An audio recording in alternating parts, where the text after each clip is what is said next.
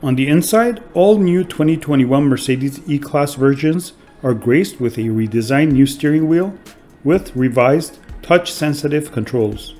A 12.3-inch digital gauge cluster is now standard also.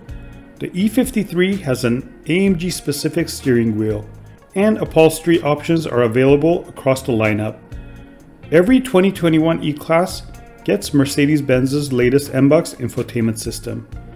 That means the old command system, with its rotary controller touchpad, mounted on the center console is replaced with one large touchpad.